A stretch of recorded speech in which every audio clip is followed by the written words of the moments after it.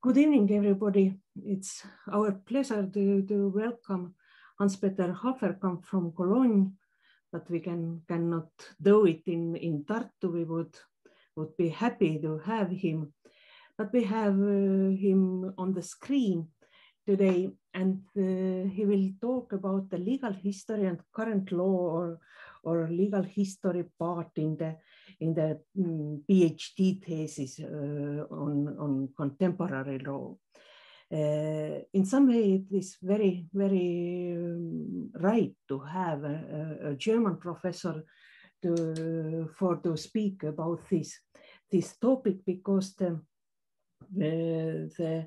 this historical introduction in the monograph or in thesis on the contemporary law have German origin. It was in the beginning of the 19th century, the Friedrich Karl von Savigny, in very young years, published a monograph about the law on possession, das Recht des Besitzes. And this book is called ideal or standard of monograph in law or dissertation in law. It was not Savigny's dissertation, but Savigny wrote in the time when in several German territories, the ancient Roman law was a valid law and law in force. We know it's not anymore the time of jus commune or of gemeines Recht, but it is very usual to have this historical introduction in legal monographs, in legal dissertations. Sometimes it doesn't have any reason. But it is not so easy that we can say the rule should be not to have historical introduction if you have your thesis in contemporary law. It's very complicated because large parts of our legal orders cannot be are not understandable and are not explainable without any historical, without any help from legal history. So it's a very, very topical topic, I would say. And I'm very happy that Hans-Peter Haferkamp, professor for legal history and professor for civil law at the University of Cologne, is ready to have this presentation, not only also for our audience. I know that Hans-Peter Haferkamp already have have had this presentation for the PhD students on the doctoral school in home university. But the doctoral school in Cologne is not the interdisciplinary doctoral school, it's the doctoral school of the Faculty of Law. We have also an event from our doctoral school that is interdisciplinary actually, but I assume our audience today would be the legal one. All PhD students and also supervisors are lawyers. In that sense, we don't have any great interdisciplinary discussion. So I would now close my short introduction and give the floor to Hans-Peter. If I have forgotten something or something important is important to add, please do it by yourself. And I would give now the floor and the word for you. Thank you, Mario. Let me say something in advance to tell you what this all is about.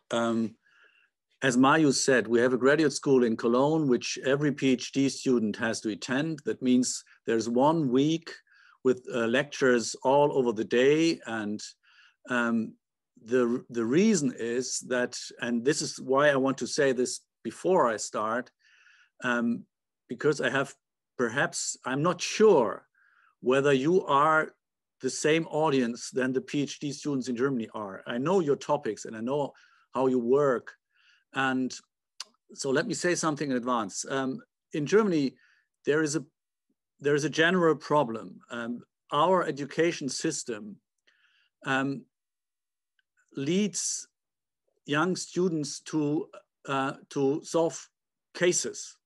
We have this so-called case method, and the state exams say you have to have some tests, and these tests for 5 hours you have to solve a case problem, and that means that they use legal dogmatics, a rather rational kind of reasoning to solve this problem, and they know the laws and they know what the judiciary says about this topic. This is what they are supposed to do.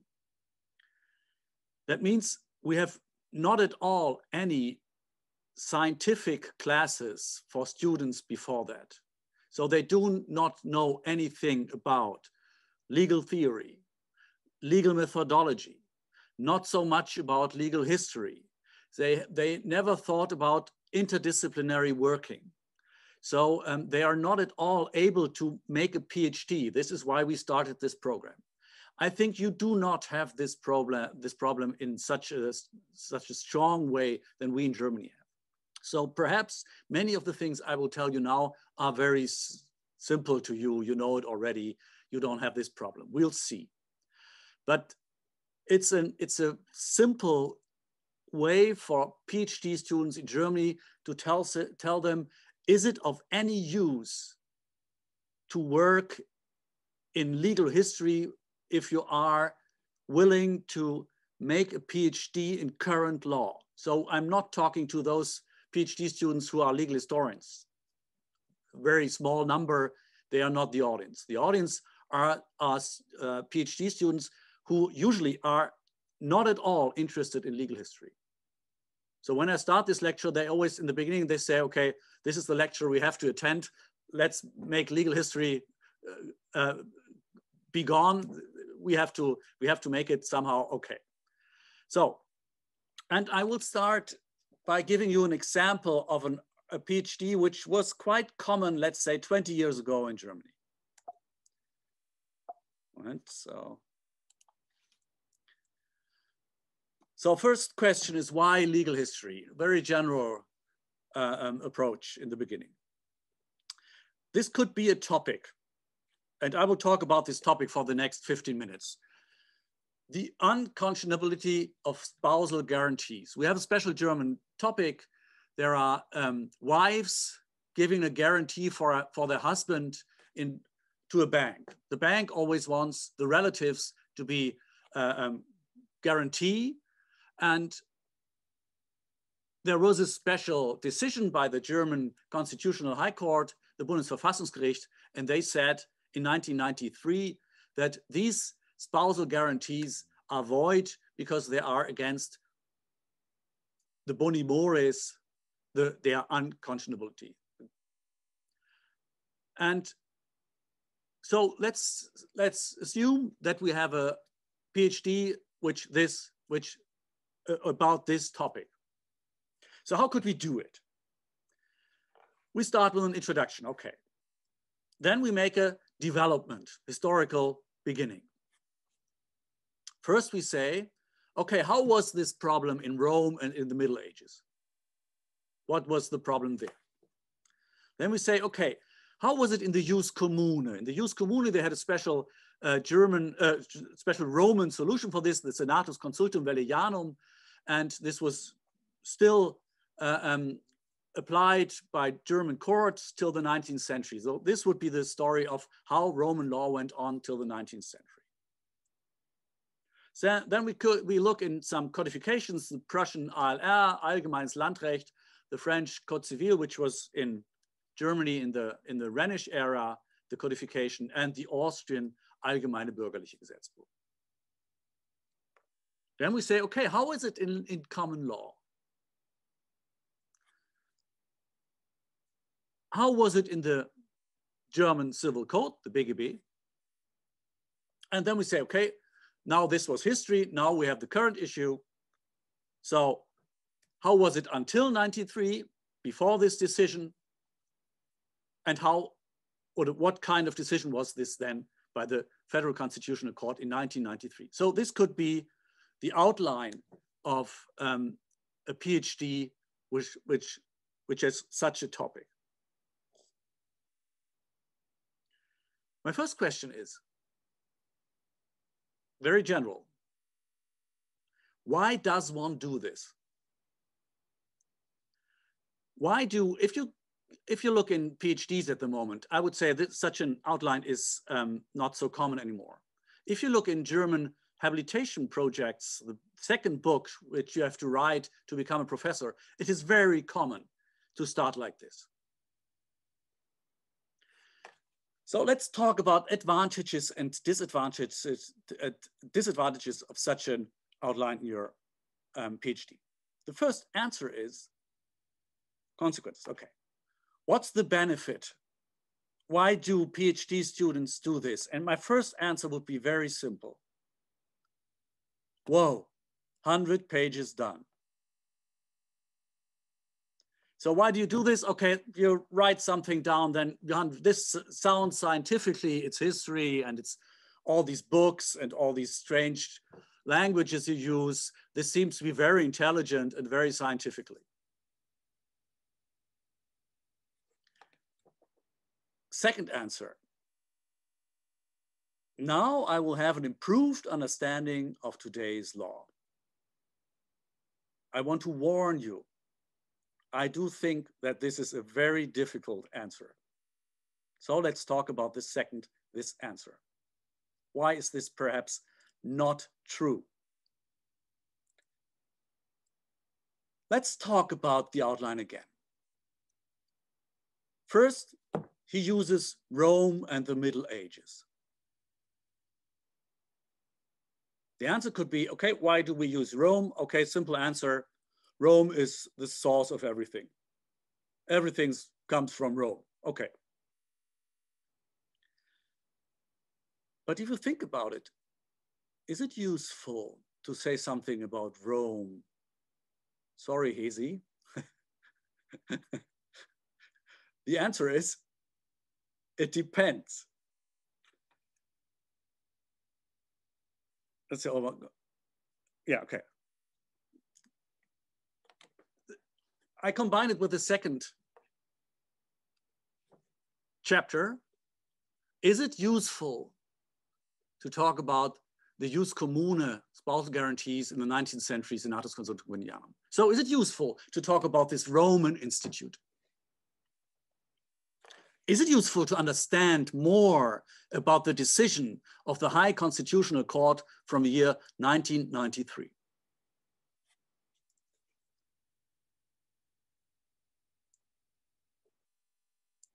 Oh, sorry. And the answer would be, if you use these, or if you start with these questions, you have to answer, why has the Roman concept anything to do with our concept today? And this is not something which can be assumed by not, you have to argue for it. Rome is a totally different society. You do not have the freedom of contract law. Not everyone is able to make contracts. The property law system is totally different to Germany today. The guarantees in Rome were very different to what guarantees are today in Germany. So it's not something or take the Middle Ages. The Middle Ages are, the society in the Middle Ages is totally different to German society today. So what you have to answer here is, before, or what usually is not answered in a PhD is it useful to talk about Rome? And if you want to prove this, I have to get into my English. I'm sorry, I'm too slow in my head at the moment. And if you want to prove this, you have to be aware that you talk about totally different contexts, totally different societies, totally different legal systems. It is not natural that especially that the living of a wife in Rome and their possibility and their enforcement perhaps to give a guarantee for her husband has anything to do with the system or the problems of today's banks in the 20th century. Second view. Okay, now let's talk about codifications.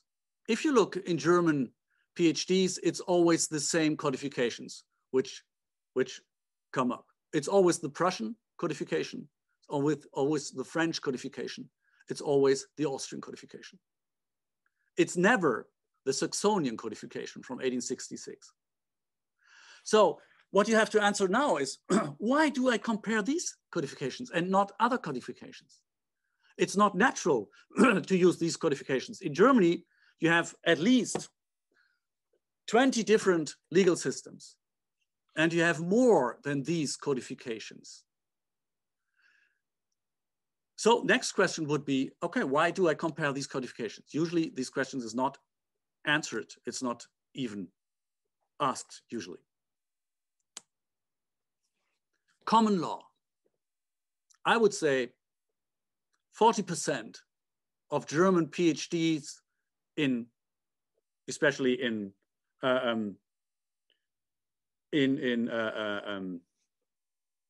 company law, look to common law, especially to US law. What's the reason in our topic, spousal guarantees with common law? The first question would be, what influence has common law to Germany?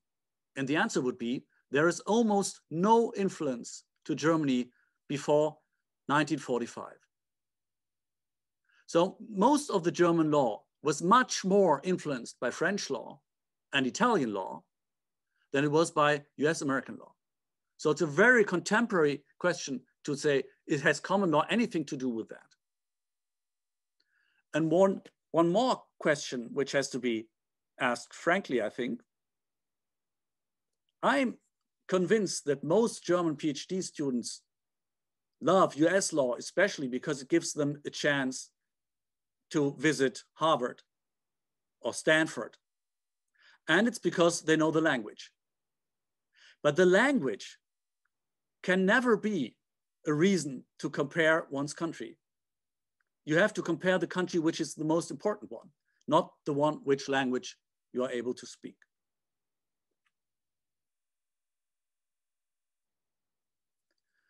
So first answer for this question. History means selection. There is no history of anything. You ask the sources. You decide what sources and you decide what history. History means selection. And you are the selector and you always have to give reasons for the selection. And the problem is that usually nobody does it. Usually you take typical textbooks and you look, what do these books write about my topic? Usually contemporary legal history books.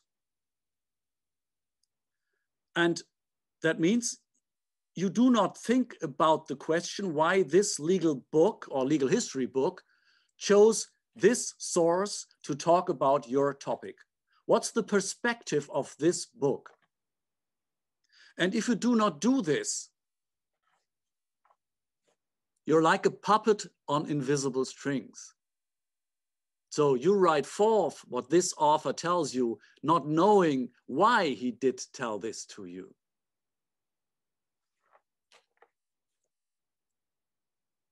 One example, the most prominent legal history book in Germany that perhaps has ever been written since Savigny was written by Franz Wiecker, Privatrechtsgeschichte der Neuzeit, translated in many languages.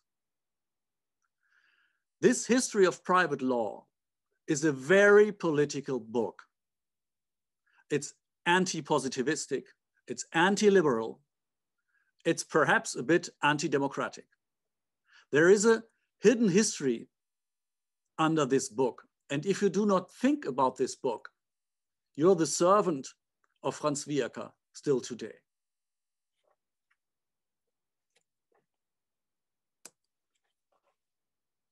So the first question in the beginning of any historical part of a PhD has to be, what do I want to explain to whom, why, and using which old sources?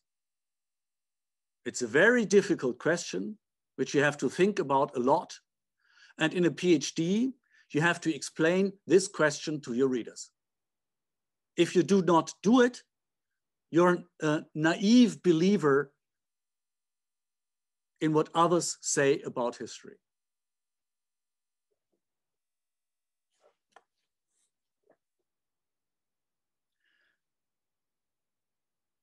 And behind this, there are some very difficult questions. The first is the question, can I learn from history? So if there were any problems with spousal guarantees in the 18th century, does this tell me anything for today?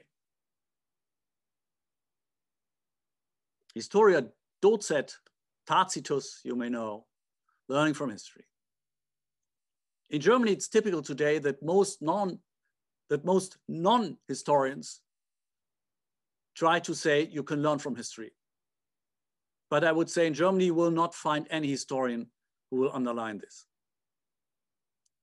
I believe perhaps we cannot learn from history. That's not what history is about. One story. Marc Bloch, the famous French historian, wrote a book about the First World War. It's called L'étrange défaite, the strange defeat. He raises the question, why did the French lose the Second World War to the Germans? And his answer was, they believed in learning from history, and this was false. He said, what was the First World War all about? There were troops which the one offended and the second and the other defended. And they took cannons and bombed each other. And then there was most important to let them not pass the line, to give them no chance to get further. So they built up the Maginot Line, learning from the First World War. The Maginot Line was the stop sign for German troops. And if everything would have gone like it went in the First World War, it would have worked. But times had changed. There were tanks, and these tanks simply drove around. And they almost were in Paris when they still waited in the Maginot Line for the war to begin. So Marc Bloch said, French were bad historians because historians know that history never happens twice. It's always, the future will be always different to the past.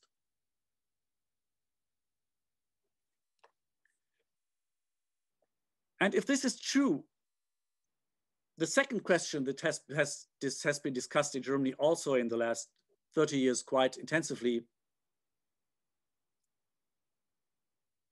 then history is a very political tool.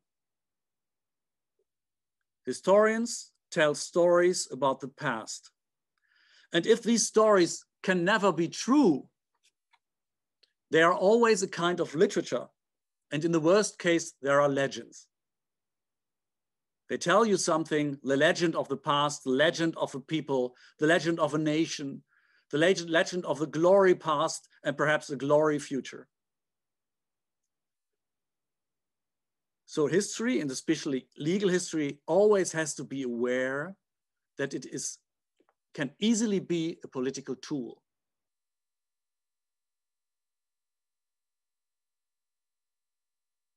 And what we try to do against this? Yes, you have a question. Yes, if I may. Please. I have a question about this Franz Wieck Privatrechtsgeschichte. You said that it has become very popular and very much cited by PhD students in their works. But why so? Has it, while it has a political or hidden political agenda and not a proper book for citing in serious science, as you say, has it been written so well, or what is the reason then why it has gone viral? It's beautifully written, but very difficult. If I'm honest, I would say they quote him because he is quoted somewhere else. They don't read him.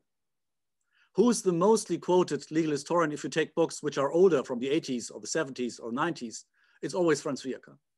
And if you're, and most PhD students, let's be honest, don't read the sources.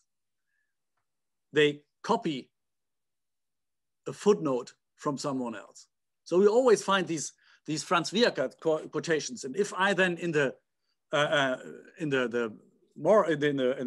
oral exams ask them, okay, why did you read Franz Wieck? And do you know what all this was about? They are always shocked and say, no, it was just this little quotation. So if you really want to read today Franz Wieck, I think most Germans are not able anymore to read him because he was a specialist in intellectual history. So he was very close to all the philosophers from the first part of the 20th century. Heidegger, the phenomenologists, Reinach, all these forgotten thinkers. He knew them. So it was another age. But I think the thing is, they use what they find. They do not look for it themselves. That's perhaps kind of the answer. So, if this is true, what I said, then the most important thing in the beginning is I have to be aware, I have to select. So how do I organize my selection of questions and sources and answers? It's the research question in the beginning. This is, in my opinion, the most important part of a good PhD. The better the research question, the better is the PhD which goes on there. So let me give you some possible titles for a book. We have this title: The Unconscionability of Spousal Guarantees. What do you say about it? Good title? Would you use it? Too general, I guess. Very general. It says nothing about times. Is it Rome? Is it France? What is it? It does not say anything about judiciary, about the question of the High Constitutional Court, for example. Much too general. That's not a question, that's a field. Also, I think that it has preconceptions, or what is the correct word? It presumes. It presumes that it is unconscionable. Yeah, exactly. Yeah. So it's in That's a way, true. Is that scientific enough? If you That's have the presumption in the heading already. That's true. I give you another title: The Overburdened Guarantor. Comments on the Federal Constitutional Court's case law regarding spousal guarantees.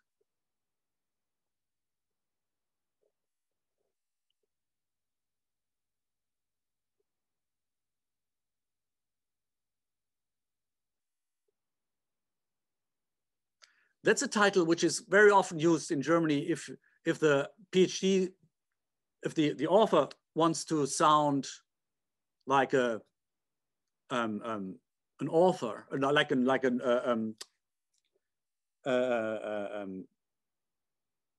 he wants to sound more intelligent or more not so scientific, more like a poet or something. Yeah, like wie ein Schriftsteller. What's Schriftsteller, Berike? Author, writer. Writer. Yeah. Yes. Writer, yeah. The overburdened guarantor. I had a teacher who always used these two sentence titles. The first sentence is something very very sensible. And the second title tells you what it's all about. The problem always was everyone only reads the first sentence, and the second sentence is often not quoted. And in searching machines, you often only have the first sentence, so you don't find these books. He had the problem with his PhD and this problem with his another book that everyone, for the first book was bad translation, let's stop heritage law. And then the second sentence was a discussion about the German civil code around 1900 in the context of blah, blah, blah. Everyone only reads the first title and say, okay, it's a political book about heritage law. He wants to stop it. He says nothing about it. He says something about a discussion in the 19th century. So the title was totally misleading. Okay. But anyway, we have the second sentence. Is that better?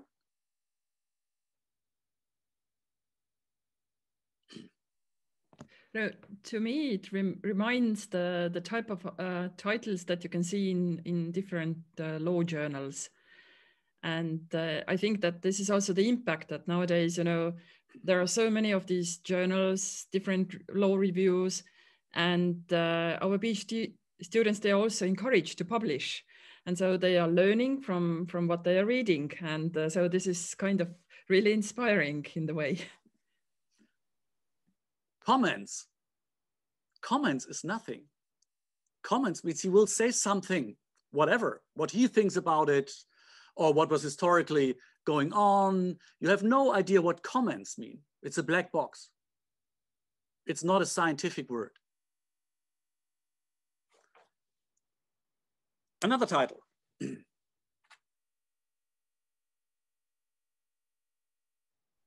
That's better, huh? But it's still descriptive, what is being done instead of what is being researched. It's no question. It's only description of a field. It's no question. A description of the method, perhaps also. If that is, if studying case law is a method, a practical method. Okay, but, perhaps. Okay. So I give you a title, which I would say, which is good. Nobody uses such titles, but if you have such a title on your book, everyone knows what it's all about. That's a question.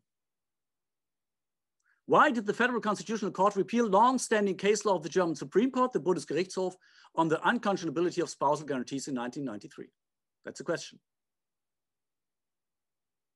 And you can see, if you have such a precise question, it's very easy to look for the answers. So what could be reasons for this? Why could the one court correct the other court? What could be reasons? I give you some possible reasons. The law had changed in 1993. Perhaps we have to look. Other courts had influences. Perhaps the EU courts, or it could be influenced by other countries. Perhaps this court looked to other constitutional courts in France or whatever. Could be a reason.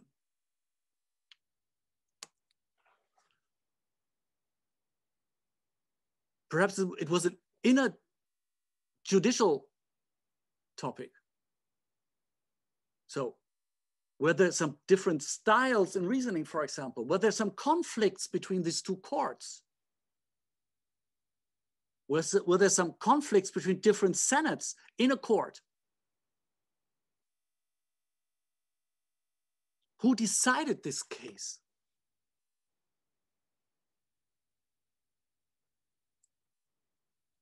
We will talk about it. Who were the judges? Where did they come from? How were they socialized? So what you would have to do now is, if you just thought about this could be possible reasons, the thing you have to do now is to read the decision. So if we read the decision, having these questions in mind, we will find, first approach to my topic, the law had not changed. There was not at all any international influence. But you will find such a text.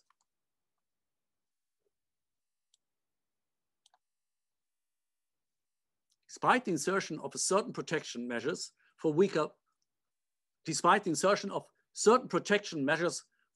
parties in legal relation, the basic conception which the creators of the BGB had in mind was that of formally equal participants in legal relations. However, this conception had already been abandoned by the Reichsgericht, and it had been changed back to the material ethic of social responsibility, a quotation of Franz Wierka, Industriegesellschaft und Privatrechtsordnung 1974, page 24. Today, the court says, it is widely acknowledged that freedom of contract may only serve as an appropriate means for achieving a working balance of interests in cases where both parties have roughly the same bargaining power, and that one of the main responsibilities of the current private law is the equilibration of disrupted contractual party. Wide parts of the BGB may be seen in the light of this task. In this context, the general clauses within the BGB serve a crucial function. If you read this, you see this is very complicated. And what is even more interesting, this is very historic. They have a very historical approach. The High Constitutional Court tells us a story. And they even tell us where they have it from. From Franz Wierka. He told them this story, as it seems in 1974, 20 years ago. So if you find something like this, I would say, now you need legal history. You have no chance to understand this decision without looking in legal history. They force you to be an historian, to understand their reasoning. So let's do that.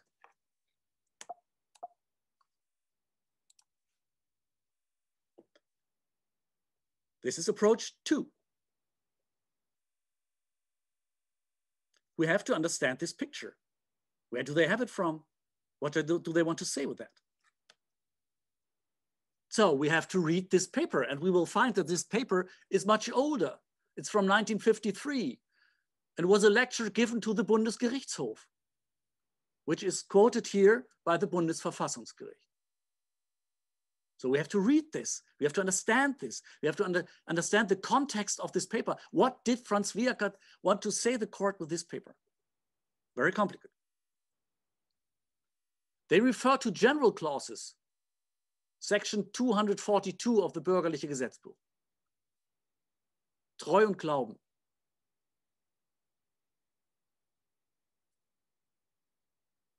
I only have the French in mind. The bonne foi, good faith. They refer to good faith. So what has good faith to do with the High Constitutional Court? There is a concept in German law which says we use general clauses as a kind of gate for constitutional arguments into the civil law codification. And this concept of a gate has been developed in a certain judgment in 1958. This is the same time of Franz Wierka's lecture. This is the Lüth judgment. Every German law student knows this judgment of the High Constitutional Court. So this was all was important to them. This is a special argument in this reason. And they say something about materialization. In the 1990s, there was a debate. You don't have to know this at all, but there was a debate by Klaus Wilhelm Canaris and other authors in Germany. And they debated whether private law had changed in the 20th century from a formal to a more material way. These are words given by Max Weber. And he differentiates between a formal way of legal thinking and a material way of legal thinking. This material way of legal thinking is a more free way according to justice. And arguing with good faith in this story is something which came up in the 20th century. The judges more and more use good faith, and that means justice arguments and not so much arguments which are very precisely given by the law. So they try to get rid of the law and have a more free arguing. So this is the context. This is what you have to understand what the judges did here. So that forces you to make legal history. Approach 3. Now it is interesting for us to see, why did they use these texts? Why was a text almost 40 years old in 1993 still so important to these judges? So we get closer to the Senate who decided this case. Which judges were present in the Senate? How were they shaped? Where did they come from? Where did they study? Did they know Franz Wierker? Did they read him? Were there some leading figures? I will talk about this a bit more. We know that, for example, Konrad Hesse was the most important judge of the High Constitutional Court in Germany in the 80s. He shaped our constitutional law. So what was the Senate? Was there somebody sitting there who was the most important figure? Then we have to get closer to him. We have to know him to understand the decision.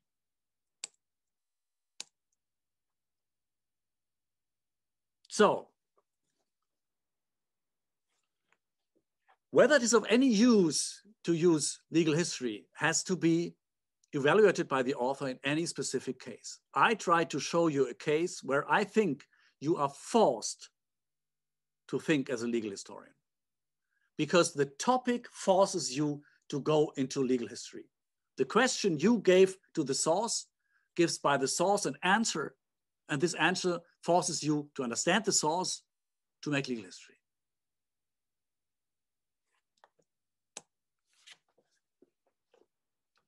So I would say it is very appropriate, and you're almost forced to do this if the sources gives you questions which you have to answer by legal history.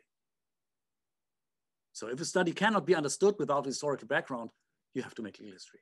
That's easy. If the sources do not force you to do this, I would say there's no reason to make legal history.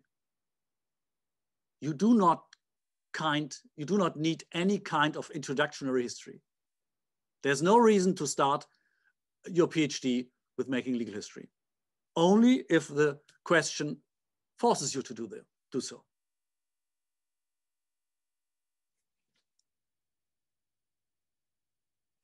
Okay.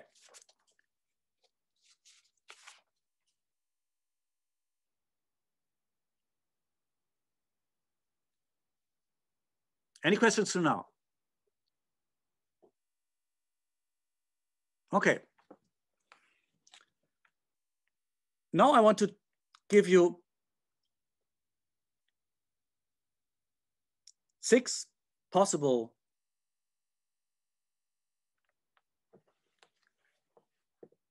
themes for using legal history in PhDs.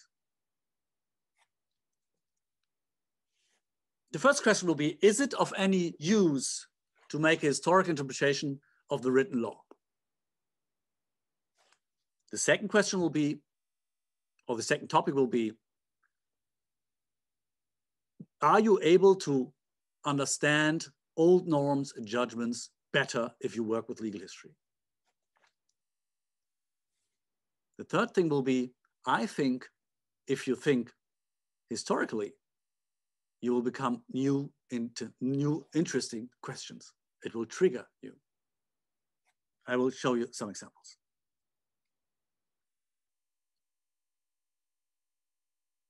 It is better to understand traditions in legal thinking if you use legal history to understand that. The decision which we just had was one example.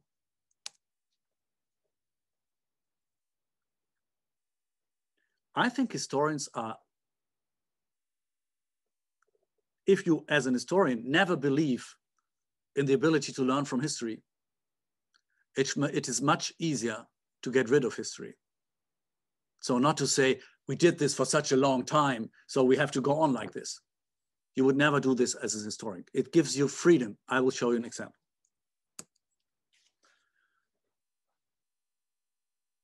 And the last possible use of legal history is very unhistorically. You can just use it as a mass of ideas. And then you get rid of all the context and all the people who said that, no, it's not important. There, you find simply some good ideas in history and you use them today without saying anything about history.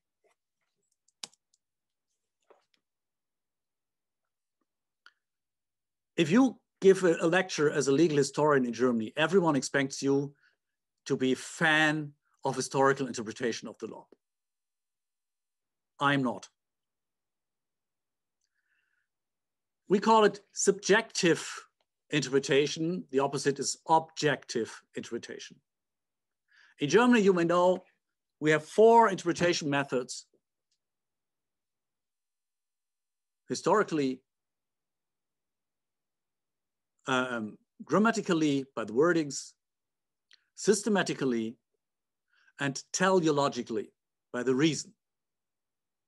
These 4 methods are always in conflict with each other. In Germany, you would say, which is the most important way of interpreting the law? In Germany, we say the teleological. For the Zweck, for the reason of the law, we ask. The others are not so important. Especially the wording is not important at all. The history is not important at all. The systematic is sometimes important. And let's just have some quotations of very famous civil lawyers in Germany today. What do they say about historical interpretation? And they say, no, that's rubbish. Volker Beutin says legislators' conceptions and motives are only binding with regard to the application of the law to the degree that they are convincing to an objective level. That means they are not binding at all. If the historical legislator says A and I say I'm not convinced, then I make B. So this is not an important way of interpreting the law. Perhaps one of the 5 most important civil lawyers today in Germany, Gerhard Wagner, said 2002, does not reflect any credit on German legal scholarship if its energy is used not on normative questions on fact, but on the hermeneutics of the legal journal that publishes new legislation. So he says, only not intelligent lawyers make historical interpretation. So historical interpretation is not loved in Germany, not at all. Is this a bad thing? Especially, is it against the law? Because you must know that if you do not make any historical interpretation, that means you're not interested in the will of the legislator. You do not want to know what they wanted. You only use the wordings, but you're not interested in what was behind these wordings. And this is common opinion in Germany today. No one's interested in what the legislator really wanted. The first answer is, it is within the law to argue exactly like this. So to ignore the historical sources of the legislator. Why is that so?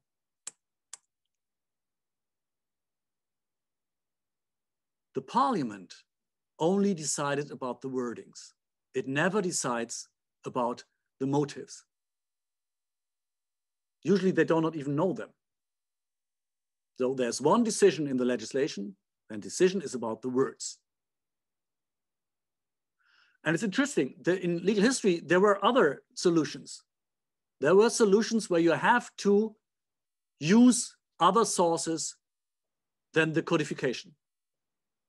The so-called interpretatio authentica. There were second books which you had to use to interpret the codification. An authoritative commentary to the written law. We had this in Germany, for example, in the Bavarian law in the 18th century. In Sweden, you know this better than me, but I heard this by French colleagues. It is still so that the legislator decides about the motives too, not only about the text of the codification or of the law. So the motives never passed legislation, so they never can be binding. So it's very correct not to bind oneself on motives which are not authorized by the legislator.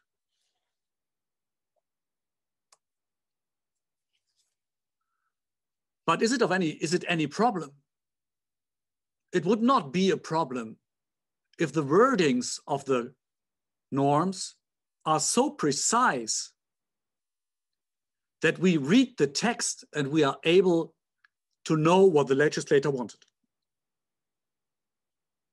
This is the old parami, in claris not fit interpretatio, jus commune. Clear wordings are not to be interpreted.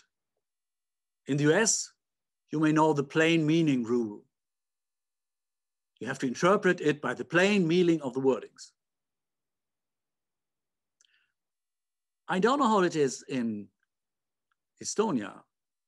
In Germany, the scientific, the philology, the science of linguistics work quite close together with jurists. So we are quite informed how the science nowadays think about hermeneutics and thinks about the possibility to understand words in the same way. And in Germany, we say there is not a single word in German language which is out of interpretation. Every word can be understood different. There's not a single word which is precise. I give you one example. A famous decision by the German High Constitutional Court. When I was finishing school, I had to attend military service. The alternative was to make civil service, to say, I do not want to go to the army. There was a different length, 18-month military service or 24-month civil service. And in our constitution, there was an article, and this article says, the civil service must not be longer than the military service. So somebody said, okay, but the civil service is 24 months and the military service is 18 months. This is longer. So we went to the High Constitutional Court, and everyone in Germany said, that's a very simple decision. 24 is longer than 18. And the High Constitutional Court said, there is a kind of, it's not only a quantitative question, time, it can also be a qualitative question. They said the time in the military service is more intense. You have less freedom while you are there. You're very close together with the other soldiers. It's a more intensive time. You do not have the possibility just to drink a coffee or something which you have if you work for elderly people. And then they said 18-month military service is as long as 24-month civil service. So not even time, not even 24 to 18 is precise. Even time was, even with time, it was possible to interpret in different ways. So in Germany, we say, we do not want to know what the historical legislator wanted. The wordings are not able to bind us. And on the other hand, we have a separation of power. So the judge is forced to do what the legislator wants him, but it does not seem to work. So in this context, what's the reason of historical interpretation? We can skip this. I think it's a rationalization. It does not bind you at all. You are not forced to do what they wanted. That would be wrong. But if you understand what they wanted, you can differentiate between two things. You can differentiate between what they wanted and what we today do. That means you can differentiate between applying and uploading the law.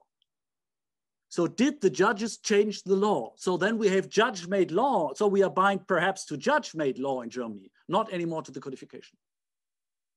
If you do not do this, it's an unseparable mixture of the law, decisions of the courts, and all this makes the law in a way. And if you differentiate between, you say, this is what they wanted and this is what we do, it's much easier to criticize, because then you can say, okay, this was the original law. This is what they wanted. The judges did something else. Are they allowed to do this? Yes, in certain ways, they are allowed to do this. But what I do now is not, I criticize the legislator, I criticize judiciary. And that means I need arguments which are allowed to criticize judiciary. So the only reason, in my opinion, of historical interpretation is you are able to understand what they wanted. That does not bind you, but that gives you the chance to say, this is what we do, and this is what they wanted us to do. This is a separation, and it gives you a more rational way of criticizing the law.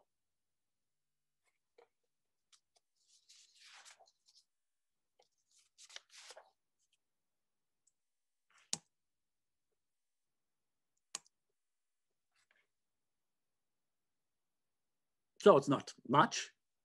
Historical interpretation does not bind you at all, but it gives you a kind of rationalization of the discourse. Second,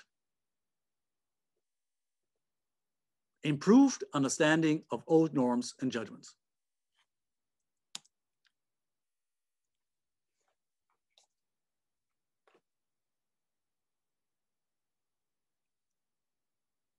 Judgments always refer to a certain context. They react to something. They have a problem, and then the judgment or the norms react to such a problem. This is something Savigny already talked about. If you want to understand a norm, you have to understand the problem. And if the norm is old, the problem is also very old. And if you find the problem and you understand the norm, then you know, okay, this is what this norm was about. It was about to solve this problem. And if you go on in times and you say, okay, oops, the problem gets lost, but we still have this norm, then you have to say, okay, the norm has changed. It may be dead law now because the problem is gone, or a norm which had been developed for a certain problem now reacts to another problem, to a problem which never had been planned for. One example. In Germany, we have a very strict liability for the car owners, not only for the car drivers. So in many cases, the owner of a car is liable for something a driver does. My son uses my car, and I'm liable for it because I'm the owner. Where does this come from? This strange concept. It's against the law usually. We do not have a concept that you are liable for someone else because you own something. But we have it with cars. Why do we have it with cars? It came up in 1900. And in 1900, it was usually so that the car owners never drove the car. So if they had separated the liability for the owner to the liability of the car driver, you would always have very poor drivers having to pay this sum, which they could not do. They were chauffeurs. So it is, in my opinion, it's a good example to understand what this norm is about. And then you can say, okay, times have changed. We do not have chauffeurs. Now the owners drive the car. So perhaps this whole concept should be thought over again, Better understanding of norms and judgments.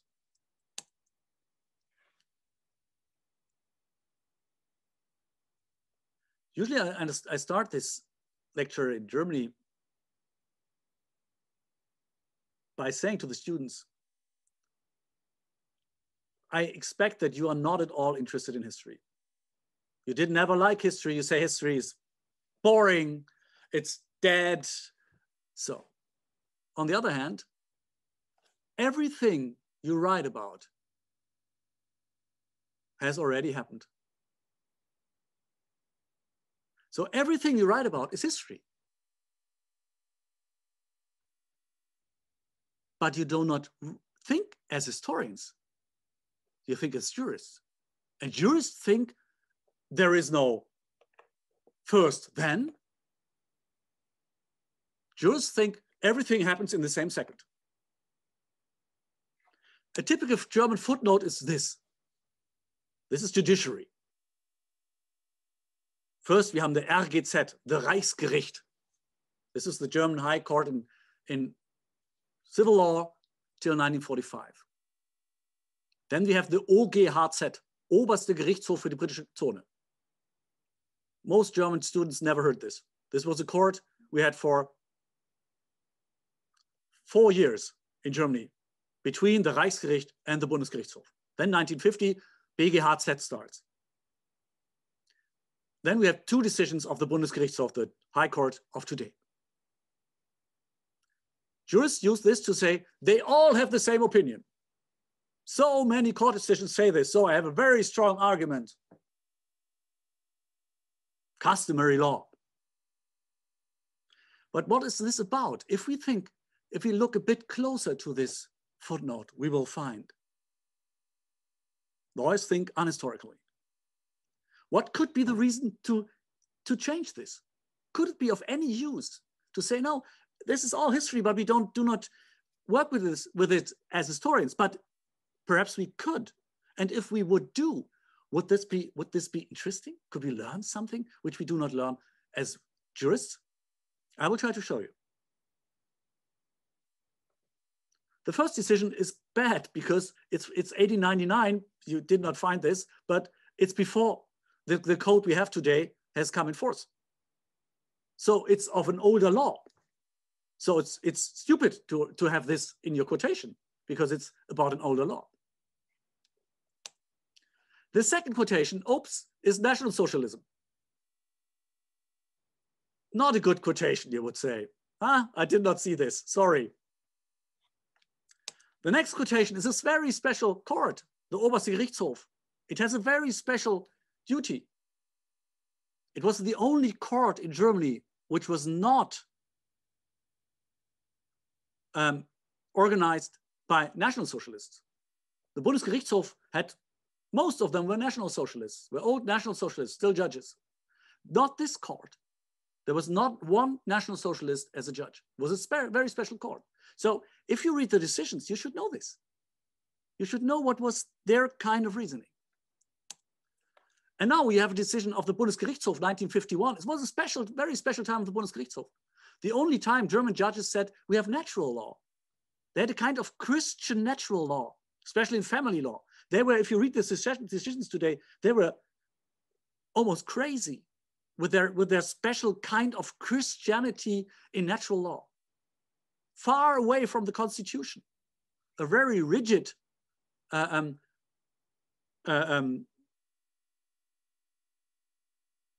rigid way of family law thinking.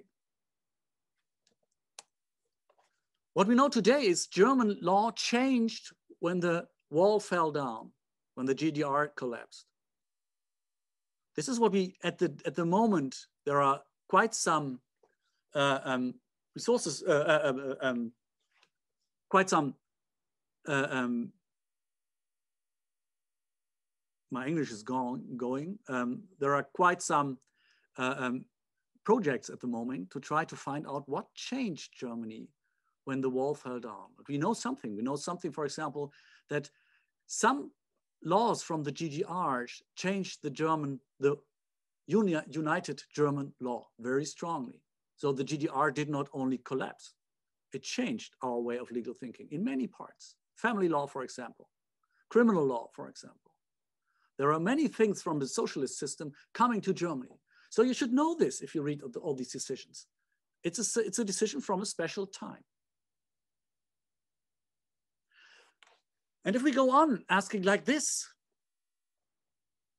then you could say, okay, how does such a chain, usually what do German students do? They find this chain in a commentary, these 10 decisions. They never read them. They find this chain and take it in their own footnote and say, oh, this is a good chain. Very good. They don't read it. They do not know where these decisions come from. And they do not even know where this chain comes from. It is very interesting. How do judges work? In Germany, they have books nobody knows, so-called reference guides. They were published some 10 years ago. Every court has a hidden book. And this hidden book, in this hidden book, the judges say, we have a very important decision, which we should take into this book. And every judge can use this book, but no one knows it. It's an unpublished book. So if you want to know how judges think, you must not think that they use the typical journals you know. They have a special book. And in this book, there are decisions which perhaps are not published. But these decisions may be the one which were most important to the judges.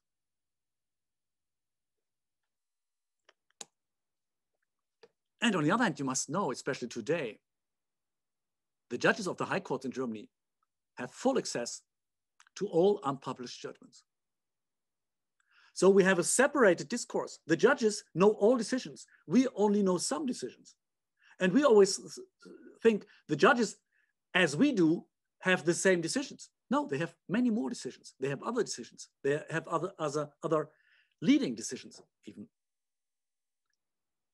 So historical thinking leads you to new questions I want to show you here.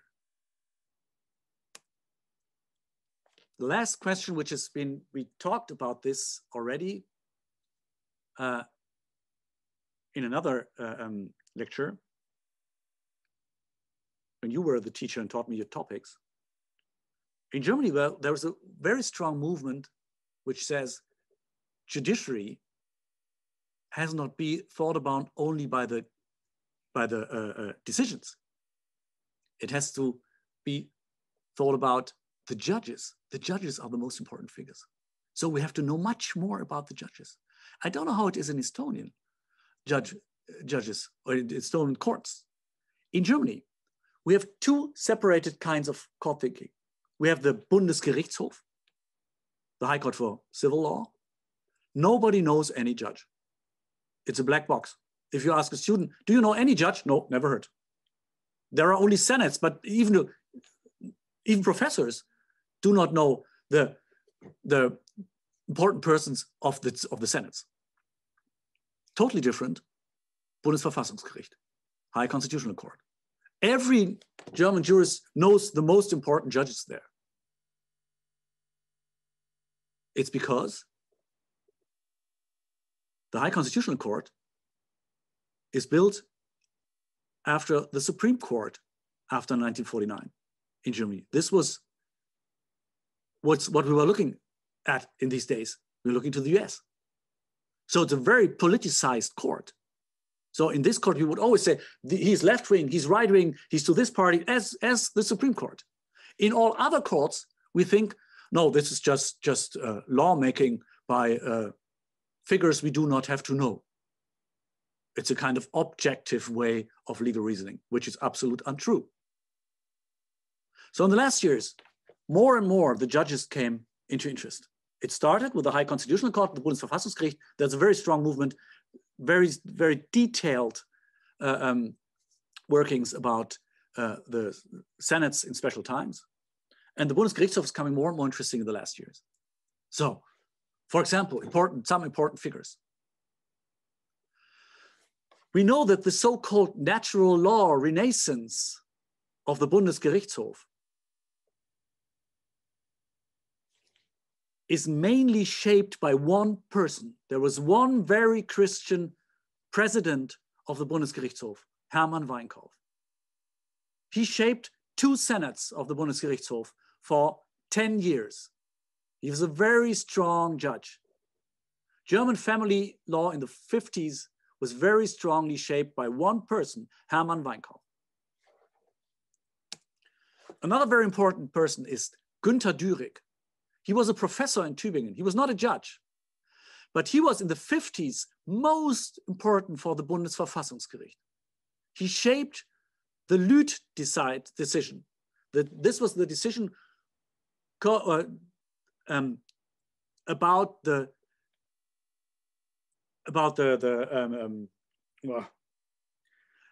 civil law and constitutional law, and how constitutional law is influencing the private law.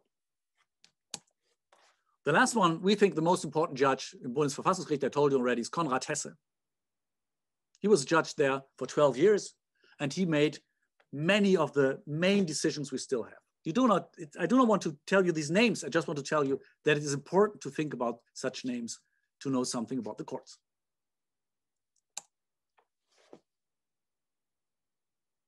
Fourth,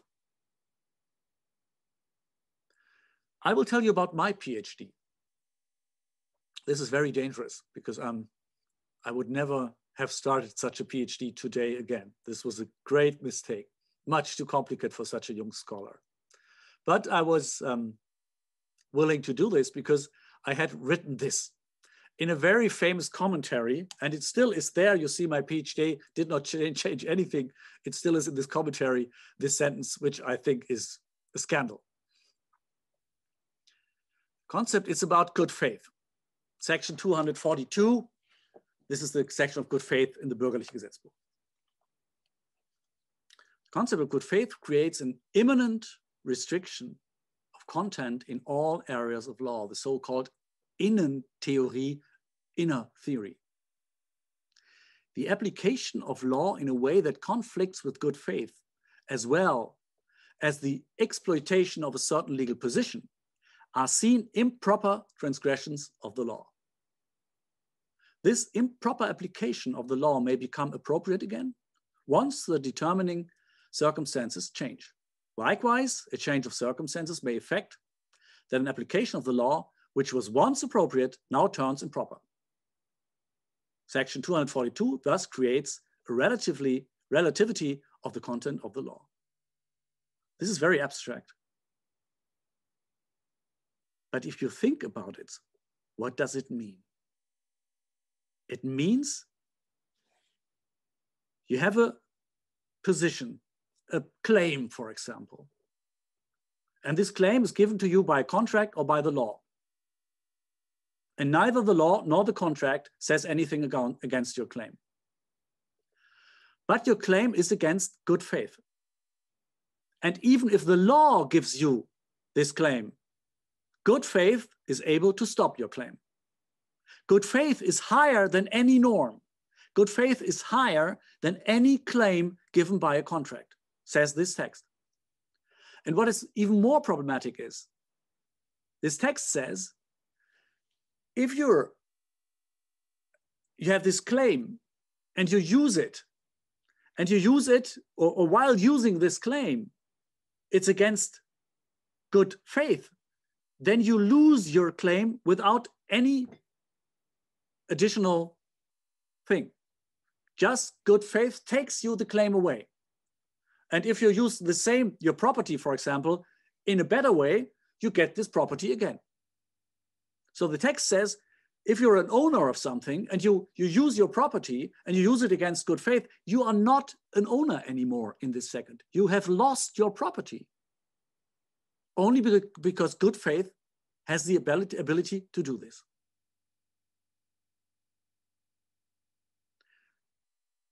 This sentence, by far, is against the German constitution. But there is nothing said about constitution here. So this sentence is, I would say, still today, is a scandal. And it can't be true. It can't be true that good faith is the God of everything in Germany. This can't be true, because we know that good faith is a black box. Good faith is nothing. Good faith is the ability of a judge to say, I like it or I like it not. Nothing else. So I was interested, how can such a sentence come into the most famous, this is the most prominent commentary in Germany. Every lawyer has the Parland, the so-called Parland, on his table in Germany. Every. So how can this come? So I went back this commentary to the 50s. There I read something.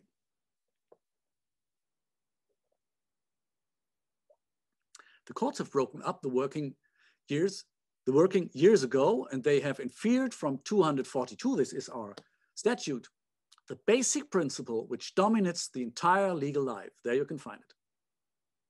Namely, that everyone has to act in line with good faith in the exercise of his rights and duties. The exercise of the law, abuse of law is the topic here in English. The exercise of the law, in all those cases, a transgression of the law is, in all those cases, a transgression of the law. This is the internal theory. And it seems like acting without the law. You say something against the good faith principle, and now you're against the law. You lost the law. This boundary of law is a consequence of the duty inherent in every right. Okay. Hence, the content of the general principle is that right and duty are infiltrated with the idea of the connection of the legal partners with themselves, idea of faithfulness in the stricter sense. Very complicated. Let's go over this. But also their connection, this sounds more interesting, with the general public and the specific community. So what is good faith all about? They say good faith is something between the partners of a contract, for example, but good faith is also something which interests the public. Why should the public be interested in good faith? Then they say, when the Reichsgericht spoke of the idea of community and the Volksgemeinschaft, the terminology is influenced in a National Socialist way, but the underlying idea may be affirmed. Benchmark the prevailing opinion within society. They say, okay, why did we do this? Why did the Reichsgericht do this? They did this because, or why did they use good faith as a general principle which is higher than any norm or any contract? And they say, we did this because we wanted to get public interest stronger in private law. Public interest should be able to infiltrate contracts and the law. And then the wording is the Volksgemeinschaft. This is National Socialist. And they say, yes, it comes from the National Socialists, this idea, but it's not bad. We can still use it. I went one further, 1940. Now we're in the National Socialist time. And now I found the identical wordings. So he just took it over. The courts have broken up the wording. This is like we read.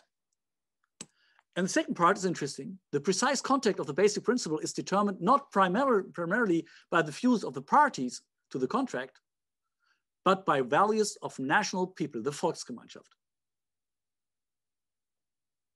Benchmarked the ruling now National Socialist ideology. So this concept we still have today in our parliament was developed in the National Socialism to infiltrate private law by National Socialist concepts. So, and you only find it out by going back to the sources. And you will see they just wrote it down. They just took the idea without thinking about it. So now, today, we have something in the parliament which is against the constitution, but it's simply there because everyone read what the further author had written, and he took parts of it, or he took it all over, as we saw in this two between 1940 and 1951. Has this become clear with my vanishing English? Okay, we are always through.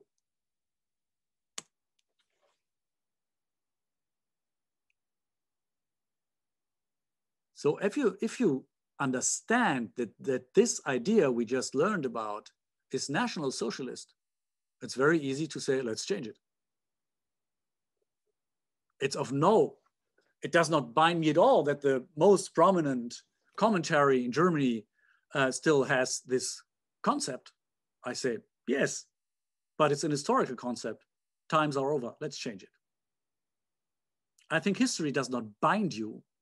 It gives you freedom to change. And last idea. In Germany, we have some problems which are discussed over 2,000 years now.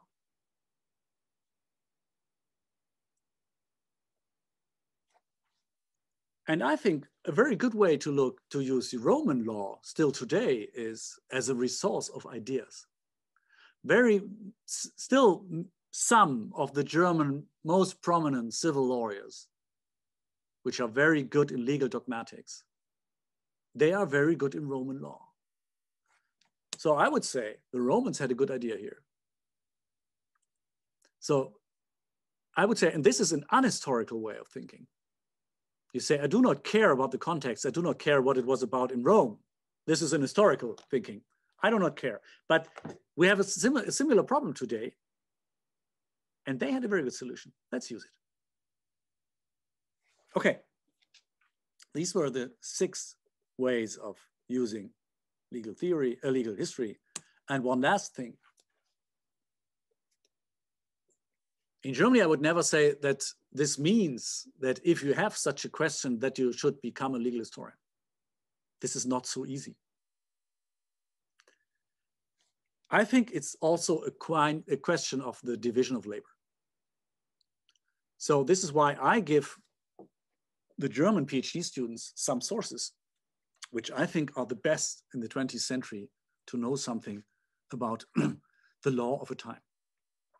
These sources will be totally different in Estonia, but we have some interesting sources in Germany.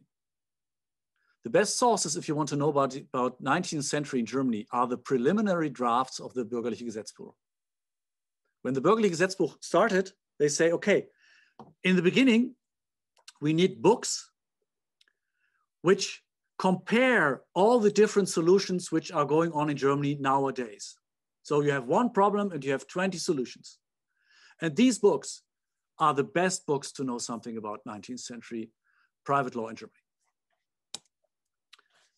You may know it, we have a special commentary. Most legal historians in Germany were authors in this historical critical commentary, the historisch-kritische Kommentar zum BGB.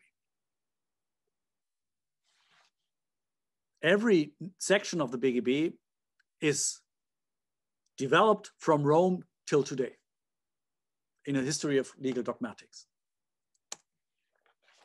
And one forbidden but very interesting source.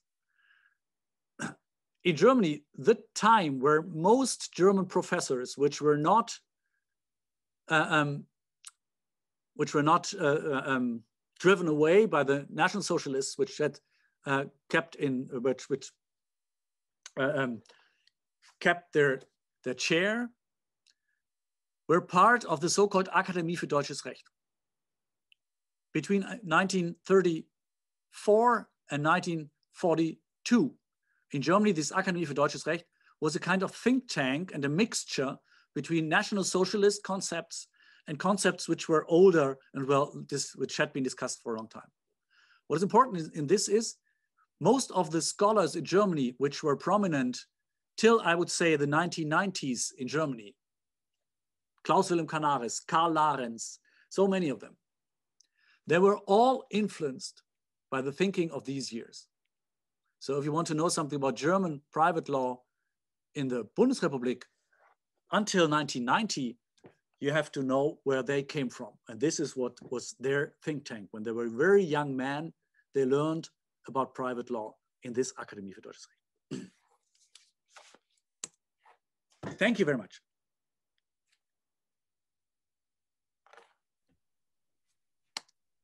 Thank you very much. I am very impressed and very happy you was ready to prepare this presentation for our audience also in English.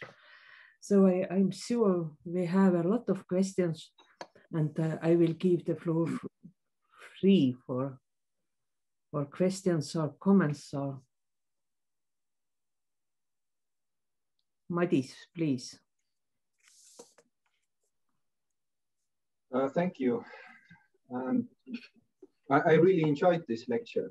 I'm not a historian, and I was curious to listen to you because Mario advertised you as one of the best legal historians in the world. So that's why I would start with this question that could you explain briefly what is the method of history, or more precisely legal history? Briefly.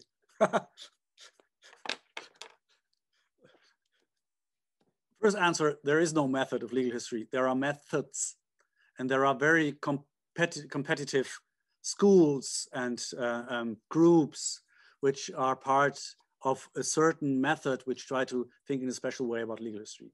The famous or the main groups are, there is one group which makes legal history quite similar to Savigny did.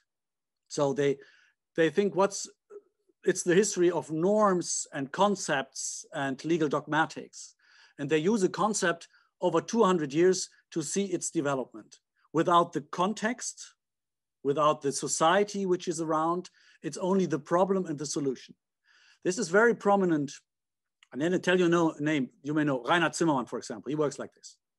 And the scholars of Reinhard Zimmermann, which are still quite prominent in Germany at the moment. There's another group which say this is totally false. This is this is a scientifically unprecise and wrong method, because if you make legal history like this, you're not able to say anything about reality.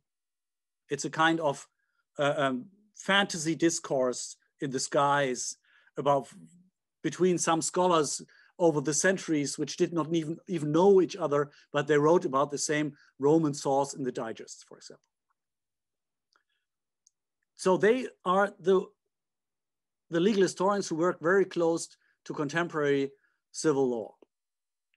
The other group is much closer to historians, and they say it's all about context. So every legal problem has to be seen into its context, into its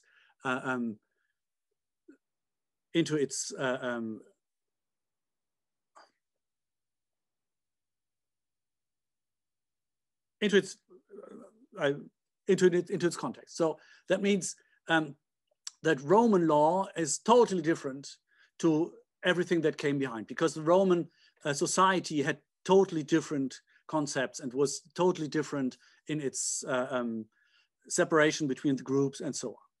So then you have in this historical group, you have subdivisions, if you say. You have a very strong intellectual history going on at the moment anymore. So it's about the history of legal science, the history of legal thinking, of philosophy, of legal theory. This is a strong movement at the moment. For example, at the Max Planck Institute, there is at the moment in Frankfurt, Marietta Auer starting, and she has a kind of legal history which makes, it's a kind of intellectual history, very, very philosophical, very abstract, the history of liberalism and the history of freedom, of Kantianism, of Hegelianism, like this.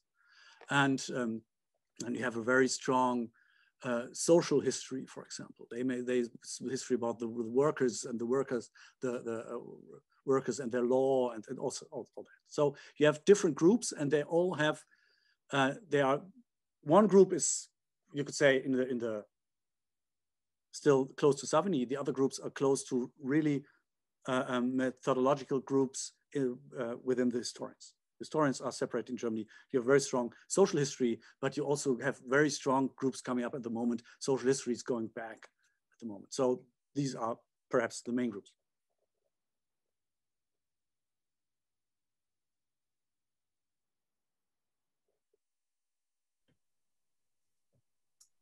Hannes, please. I'd also like to thank you for a very interesting and well, lively presentation, I must say. And it intrigued me in many ways. Well, first, maybe, well, the Ballant comment, maybe it's more specific to Germany, but to me, it was interesting to hear about the evolution of the idea and the comment. And so I think history may repeat itself, and the social content of the private law concept may come back again, or so it can't be excluded. Just it will repeat itself in a new form. Well, anyway, what I wanted to ask was about you brought some examples of very influential top judiciary like Weinkauf and Zürich and Hesse. And has this trend of research been somehow influenced by the legal realism? And how old is this tradition in Germany to investigate or to research and study the backgrounds of judges and their influence on the development of the law? In Germany, many still tend to say legal realism is nothing from the US, it's a German movement. It's around 1900s. It's the free law movement. They were very strong in this. Hermann Kantorowicz, for example, he went to the US and criticized the realists, Llewellyn and all these. So this movement is quite old. But what is true is that the constitutional lawyers who work like this, they have a special theory behind. And the theory behind is there is no binding law. There is no legal dogmatics can never bind the judge. So the judge is doing what the judge wants to do. This is the theory behind. But it's not so much as the realists to say this is power and this is social power of a special group. And this, we had this very strong in the 70s, for example, where very left-wing lawyers say this is simply the power of a certain group of people and we should vote judges and these questions. No, they say it's more a methodological question. How does a judge decide? And they say he never decides by the law or by the concept. He always uses the concept for an argumentation he already has. So this was a movement by hermeneutics. Hans-Georg Gadamer was very strong in the 60s in Germany. And we have some legal theorists like Josef Esser, for example, and they say Vorverständnis and Methodenwahl. That means first you have an intuitive decision, and then you use the method to make the reason for it. And if you think like this, you have to say, okay, what's this intuitive reaction the judge does? And then you say, okay, we have to talk about the judge. Where does it come from? How was his socialization? Well, what were his parents? Where did he study? Who influenced him? And all that.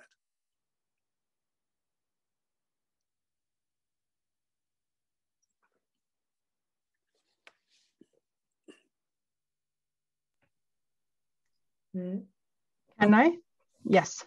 Thank you so much. I was just when you were talking, I was drawing parallels to what the judges in Estonia do, or you know, what kind of interpretation methods would be acceptable in Estonia, and my view is that actually we are using quite a lot of historical interpretation methods in Estonia. For example, in the constitutional review procedures, we quite often ask what the intent of the legislator was. And this intent quite often is not clear from the wording of the law itself, but we go back to the history and we go back to the sources. So I would, if I were a PhD student, I would take probably the criticism that you make for the use of different methods with a pinch of salt, because it is, I think, quite dependent on the legal culture of a particular country. Thus,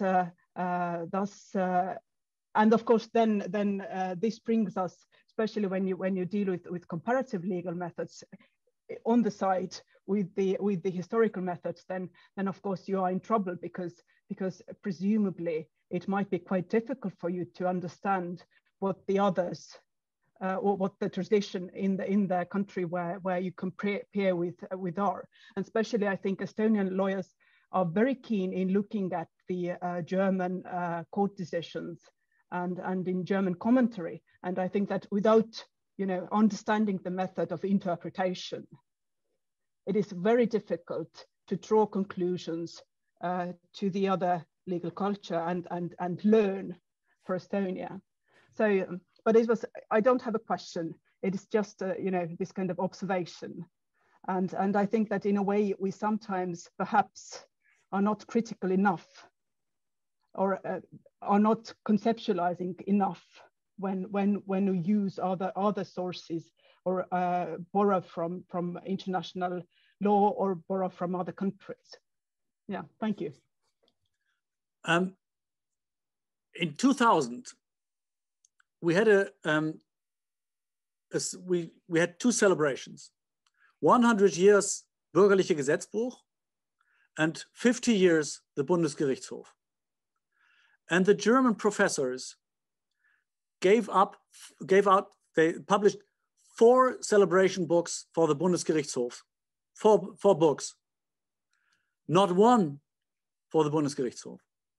The French, at the Bicentenaire in 2006, there was a huge feast given by the state for the Code Civil. We did not make anything for the Bürgerliche Gesetzbuch. So it's all a question of culture. And the interesting question is, when did we lose our trust in the legislator? And this has something to do with a very old culture, because in the 19th century, legal science felt itself very independent about against the legislator, because the legislator then at Savigny's time was only in territories, but not in the state. There was no state. We did not have a national state. So the law they used was the jus commune, a law without a legislator. So this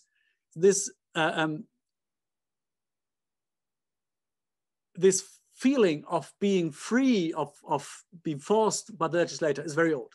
On the other hand, Germans lost the belief in the legislator very strong in the First World War and in the Weimar Republic.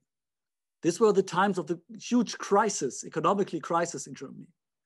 And the legislator produced masses of laws and was never able to solve any problem. There was a black market, and this black market was all about this black market. And all the state tried to do, a legal market never worked. So the state failed totally.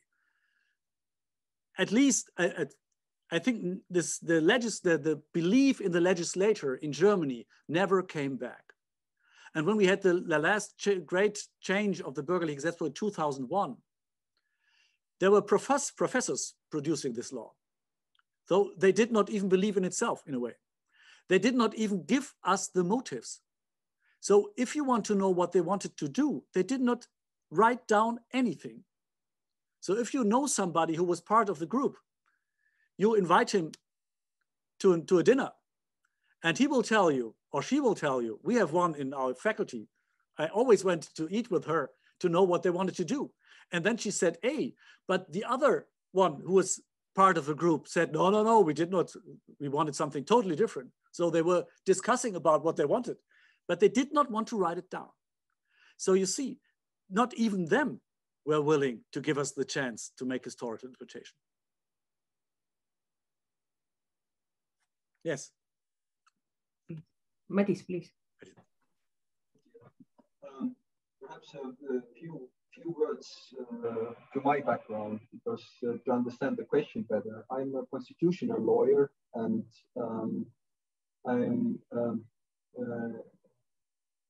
my methodological background is Robert Alexi and his discourse theory. And I think in this, from this background, I would like to oppose you, because you said you came up with these Savini's methods of interpretation, the 4 ones, and you said the most important one is teleological interpretation, which is it might be even true for the private law, but in the constitutional law and in the public law, this is not true. Because, of course, the general practical arguments that are actually the teleological interpretation, they are the least important arguments. And I would like to add a comment to my dear colleague Katri Lohamaa, who just made her comment just before me, is that we perhaps shouldn't mix up the historical interpretation and the genetic interpretation, because what the legislator wanted is either the subjective teleological interpretation or genetic interpretation, but this is not historical interpretation. Historical interpretation is, I think, the as Savini understood it as well, something, the history, that what I asked before, what is the method? How can we know? According to Alexei, it is, of course, one sub-part of systematic interpretation, when we are trying to create system in the dimension of time. And it is very similar to the interpretation, comparative interpretation, where we are trying to create system across the borders. So it is perhaps a comment, not really a question. I think it's very interesting to differentiate between genetic and historical interpretation, but this is Robert Alexi. I mean, this is a way of argumentation method, which I would say is in foreign countries much more influential than in Germany. I do not know so many, but you may correct me. But as far as I know, the friends of mine who are working in constitutional law would never say that they are scholars of Robert Alexi. So it's a special, it's a group, it's a school, I would say. And the typical meaning of historical interpretation, subjective interpretation, is what I gave you. You could differentiate between, but it's a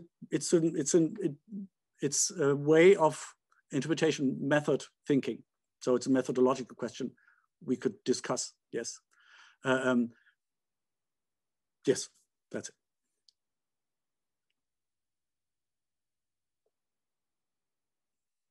Hannes, please. I rather have a comment and comment on Katri's comment where you said that in Estonia we are more eager to use historical methods, but it's perhaps because we have shorter history and we still remember when the acts were legislated. We have only, well, the oldest laws we apply today are 30 years old and not older.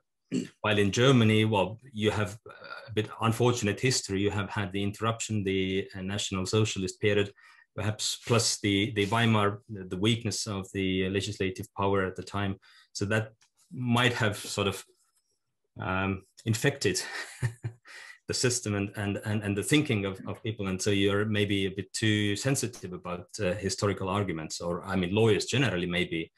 While in Estonia, yeah, we also had an interruption much longer than you had, but we haven't inherited anything from the pre-war time. It's all only, well, intellectual, what we see today, even the constitutional law. But yeah, so that's why in Estonia, we do go as practicing lawyers, we do go back to the explanatory memoranda, and we check up the thinking of the legislator and the lawmakers.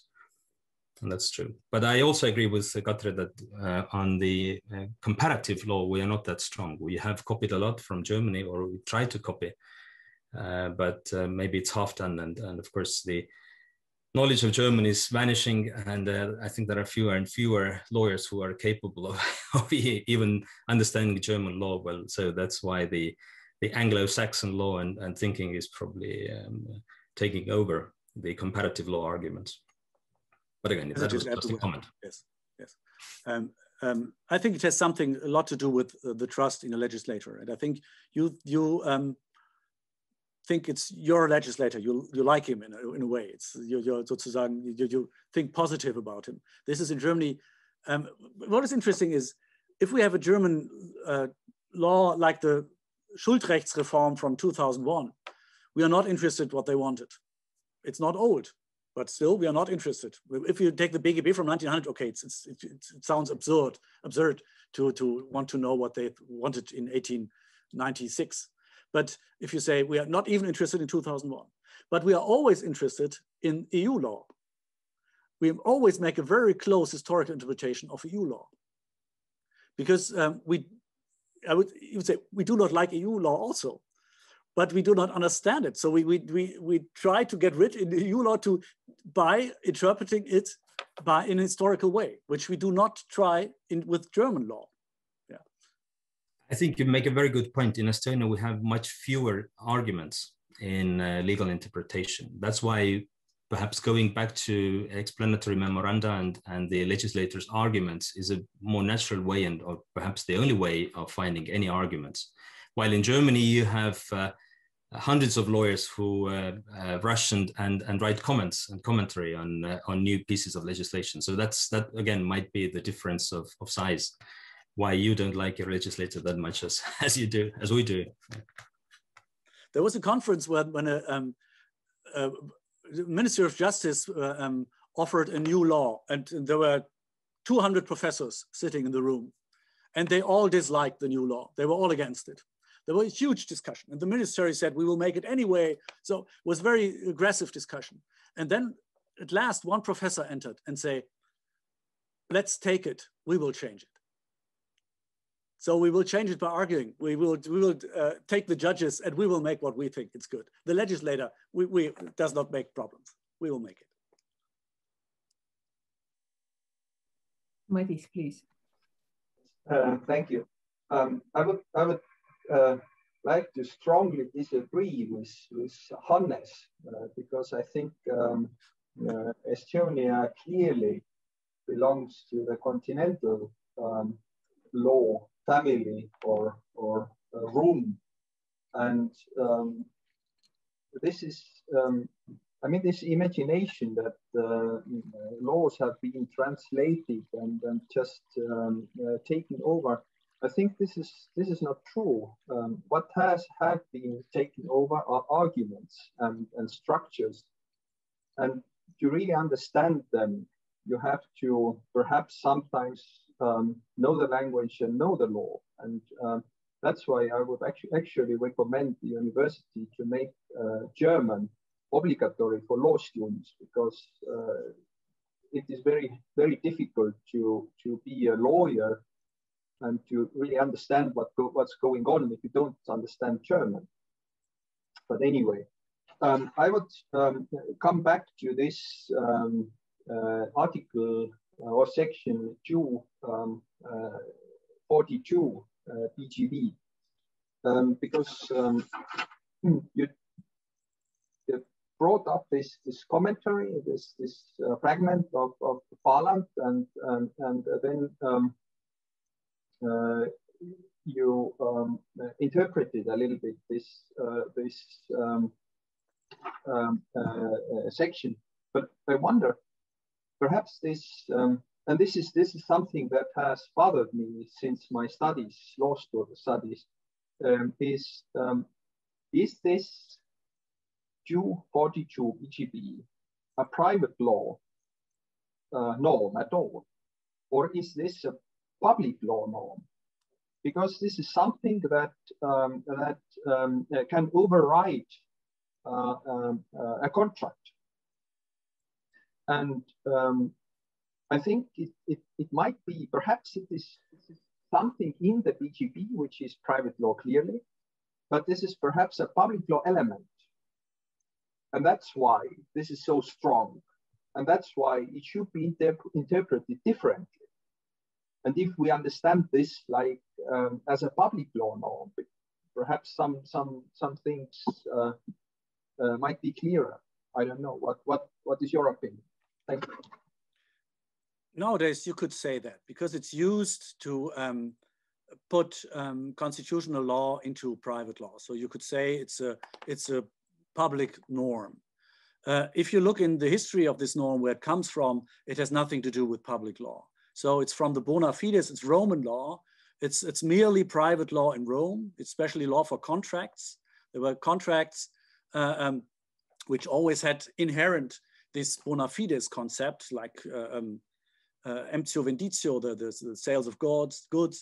And it was not used in public law, and it was not allowed to have any contact to public law until 1958 in Germany. So it was the High Constitutional Court who said that this bona fides concept has anything to do with public law.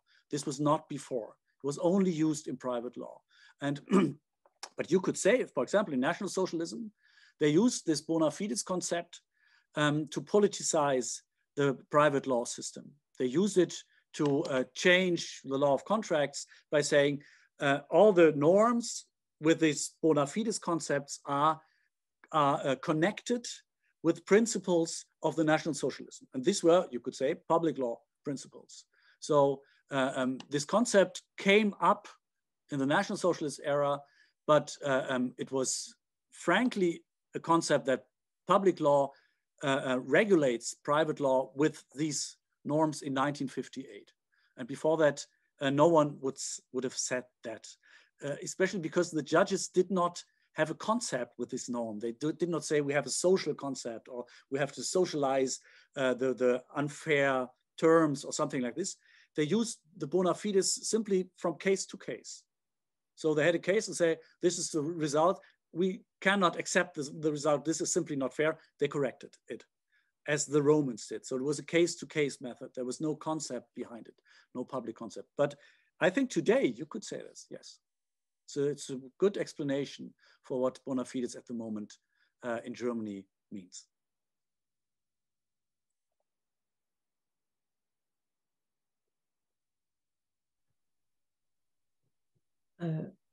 I can't see any hand. There's one, Karin. Karin. Karin is professor for private law. Welcome. Yes, also many thanks from my side. It was very thought-provoking. What my question is a little bit, I don't know, it's about political correctness, or you mentioned several times National Socialism in Germany, and I'm absolutely not aware of legal history. I'm not a legal historian, but how do your legal historians deal with that era?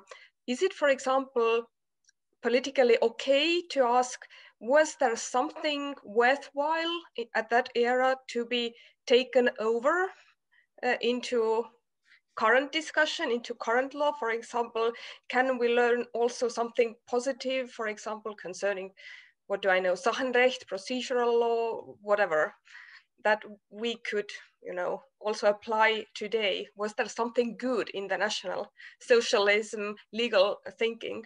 Sorry if that's a wrong question, but that's a just very something, good, yeah. That's a very good question. Thank you very much. And you're absolutely correct. This is in a kind of question of political correctness in Germany. If you would say that, you would have a problem. But there were some discussions, I may tell you. There were, for example, as all these systems, they always have things from ex post. You could say there was something in it which we could say that was not so bad. For example, they had a quite strong consumer protection. The GDR also was very strong in consumer protection, much stronger than the German Republic. So there was a theory whether there was a whether in several parts society was modernized by National Socialism. This was a very political incorrect and very offended theory in Germany. And the professors who wanted that, they were by far right-wing. They were not AfD, but they were very conservative. So I always think you can take little things out of this National Socialist era and say, that was not so bad. But as a legal historian, I never liked this picking of raisins. I think it was a whole political system with a special society. So the consumer protection had his bad sides. And you should always say, what did consumer protection mean? They wanted to protect consumers out of certain political reasons, which cannot be our political reason.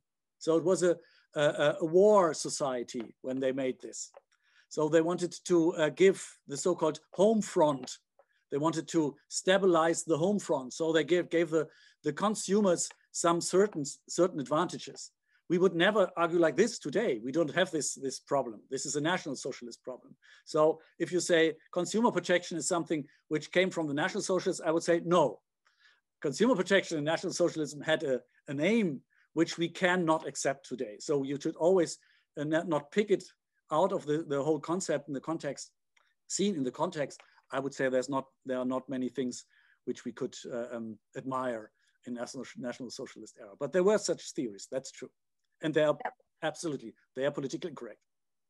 Yeah, thank you. It's exactly because of consumer protection that I wanted to ask you. You brought out that it was much stronger in DDR. I was always, as I'm a consumer protection lawyer myself, I was always wondering how come, because, you know, for me, it seems that in order to have consumer protection, you should also have consumption. And at least as Soviet Union was concerned, maybe it was better in the DDR. We didn't have so much to consume. We were lucky if the Communist Party gave us a permission to buy a car. So how exactly are we even discussing unfair commercial practices in this context? But maybe there was something different in DDR. But the GDR is the same. I think it's GDR is the socialist concept is they do not give you property. The property is owned by the state, but they give you consume. You have to you're able to consume consumer goods. This is the key idea of socialist thinking. But it did not work. But it did not work because of the concept. It did not work because they could not produce enough. But in the idea, it was very clear that the state has to give the people the chance to consume goods. So they have to protect them. But it never worked, especially this consumer protection, the GDR, never worked. They said if you buy a radio and it's broke, and they are forced to produce to repair it in 8 days. This is law in the books. It never worked like this. But this is consumer protection, the GDR. Very strict, but it did not work. Yes. Yeah, it's like the discussion of, right now it's the popular discussion about sustainability. And then there is the question whether we can learn something concerning consumer protection and sustainability from the socialist times. And I mean, this is again, for me, something that I can't understand, because of course we were sustainable because we were just poor. We didn't have much to waste. But is this something to do with a concept of sustainability as we know it today? I hardly think so. But yeah, thank you very much. Thank you. Hannes had one question more. Yeah. I had a provocative question to Karin. Was there anything good in Soviet law, especially in Stalin era Soviet law, which we could take as an example and take as a guiding example today, perhaps? Yeah, we have been through this discussion. Was there something good in Soviet Union with friends some time ago? Of course, there were some good things like Vana Tallinn. This is a certain Estonian liqueur, which I admire, which is really the first one that comes to my mind. We had some good films and good books.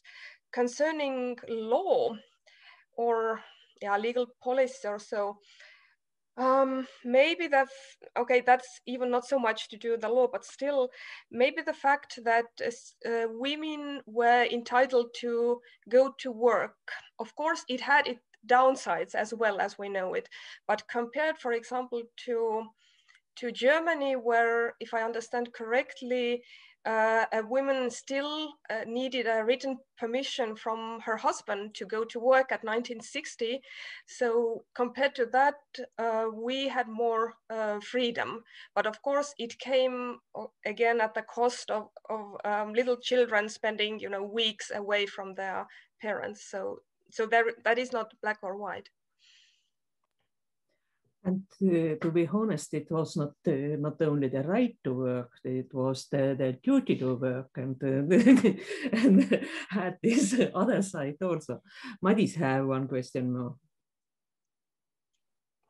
Thank you. As a response to Hannes, actually the Stalinist constitution has been considered as one of the first constitutions in the world that had social rights in it. But however, my general question is, what is the value of those arguments that derive from totalitarian regimes? How valuable are they? Are they generally invaluable because of the origin? Or can we learn something from it? Or what is your opinion as a historian to this issue? We would also always say this is all about, it's a political question. Why do you say there was something in socialism? You could say we simply use it today. We do not say it's from socialism. So why do we say it's from socialism? Because we want to say not everything was bad there. And this is a political answer. So I would say there's no reason to say we learned something. As an historian, you would never learn something from somebody else. You would use the same concept in another context and would say it works very good. And then you could say, perhaps they had it also in socialism, but we would always try to find out what was the reason, what was the special socialist thinking about this. We would take a very close look, because we would always expect that argument to be used to say socialism wasn't all that bad. And this is the contemporary political argument, very dangerous.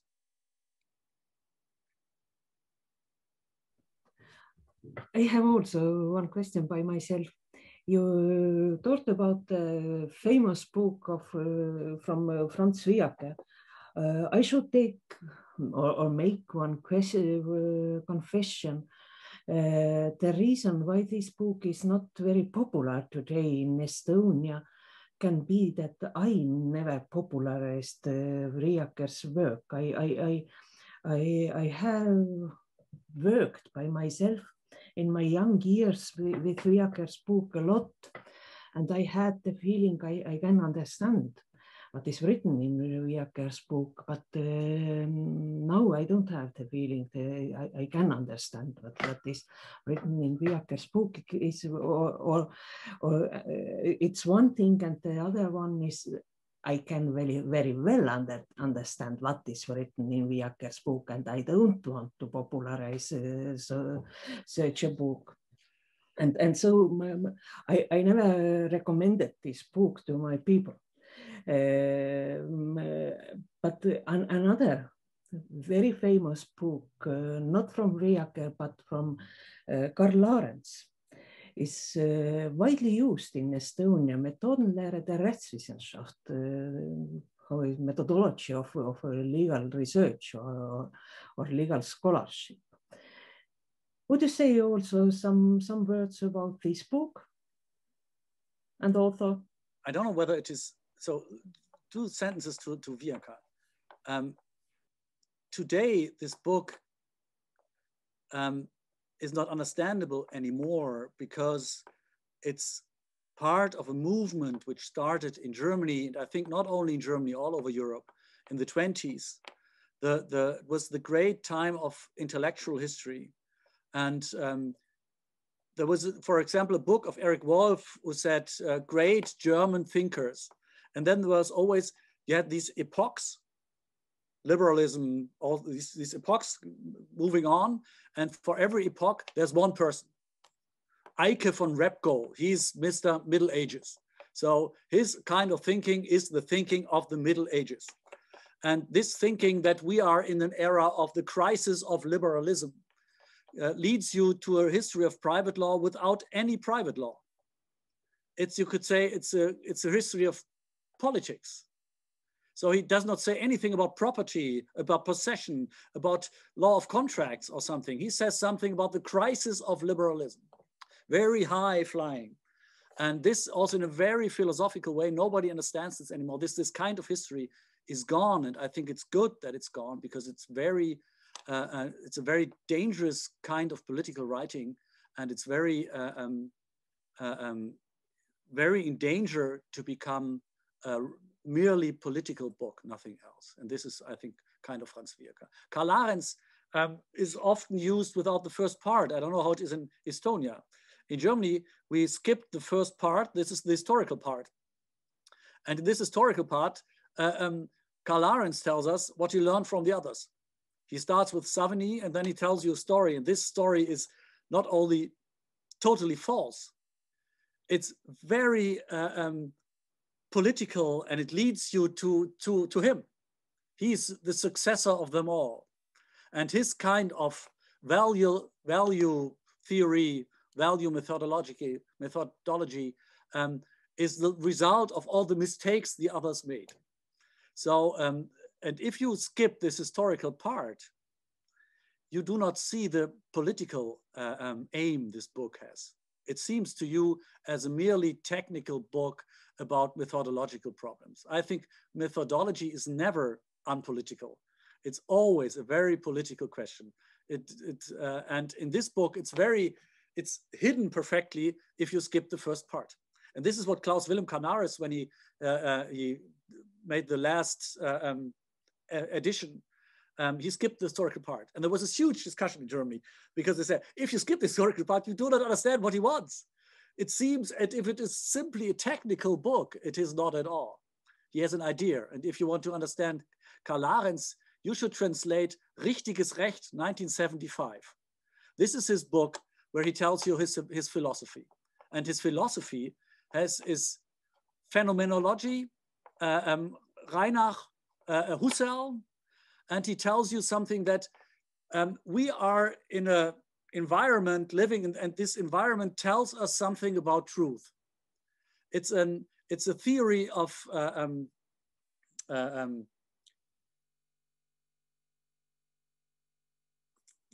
don't know the English word. The theory of Erkenntnistheorie, of Erkenntnistheorie. Epistemology. Yeah, Erkenntnis about legal, of our ability to separate between to be and ought to be, and how we are able to find the truth. And this philosophical theory is absurd. today. Nobody believes in this. If you read this book from 1975, you see behind all this hidden is, in a way, naive belief in the possibility of us to find values which are true, which are not a question of democracy and discussion and whatever. And he says, Vertrauen, for example, is something, Gleichheit is something which is simply evident to every human being. So read this book and translate this book, and you will destroy the power of the Methodenlehre of Karl Larenz, I think. Maybe. If I might add that for me, the power of Larenz was destroyed long time ago, because I studied in Kiel, where Larenz taught long before me. But they still had the books he produced in 1930s in a special section of the library. So I once had a chance to order them and to take a look into them. And I mean, if there is, he was a National Socialist, simply, and he was an anti-Semite. I think one of the worst kind. He was at least one, yes. But didn't you find this interesting? Why was there a special section? In Cologne, there also was the books were hidden. And then all these books, before I came here to Cologne, they were given to my institute, not to the public library. So I have them all. And I said, this is not a good system. We should give it to every student. This can't be true, that you have to be a scientist or somebody to read this forbidden book. It should be published everywhere. Yeah, but it still is in Germany that some libraries, they always say it's very rare, this book. We don't want to be destroyed or stolen. But in reality, in Cologne, still they wanted to keep this down. The explanation in Kiel was that these books are actually so rare that they cannot be kept in the public section. But it was possible. It was possible for everyone actually to order it and to take a look into it. But I had a chance to because I worked there as by a chair as well, and so I had a chance to keep this book for a couple of days. And then really to take a look into it. So the library is full of rare books. And if it's so rare, you could simply copy it and put a copy in the bookshelf. So yeah, but it's always the same arguments, yes. Hannes, I have a short comment. It looks so that the liberal German, West Germany was not so, or is not so different from socialist system with the special funds for books. Yes, perhaps. Yeah, well, another thing you told, Hans-Peter, was about the special and secret books for judges and access to judgments, while the public has no access to this, to the judgments. I remember in Estonia we had a bit of a similar influence, I think in 90s and early 2000s. There were some secret textbooks prepared for judges, and lawyers didn't get access to those, but that was luckily changed, because I strongly believe that there can be only one law for all players in the legal field, academics, judges, and lawyers and prosecutors. But I have a question about the methodology in Germany. Do you have any quantitative methods used in legal history? And the question is inspired by this access to judgments, because, well, for instance, in the US, the judgments are analyzed on quantitative methods, or by using the quantitative methods just to see how any individual judge is thinking, or what are the trends, and so on and so forth. In Germany, when you have no access to the judgments, you obviously can't do that. But are there maybe some other fields of legal history where the methods are used? Quantitative methods are used in legal history, but I think not as strong as the US. I, for example, worked on this when I worked on Treu und Glauben, about good faith. I analyzed 2,000 decisions under certain argumentations. So it is done, but it's not so often done. At the moment, there are quite strong movements going on with bibliometrics. So we want to try to find out which books were in which libraries and were used by whom, for example, in the 15th, 16th, 17th century to see how the jus communis spread over Europe. And we find that all the ideas we have that, for example, this author is very important or this author is very important are false, because other authors, which we did not see yet, were much more broader in the libraries. And some very important authors only were in few libraries, so not many were able to read them.